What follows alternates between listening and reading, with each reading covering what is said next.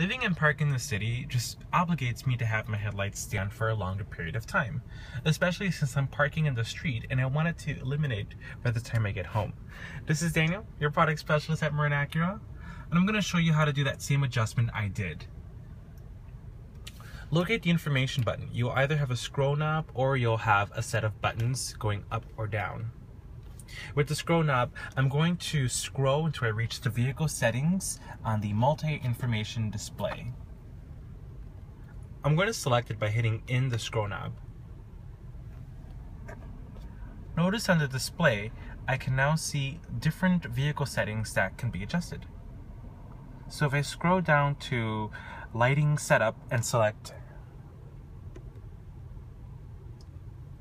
I can now choose my headlight auto off timer.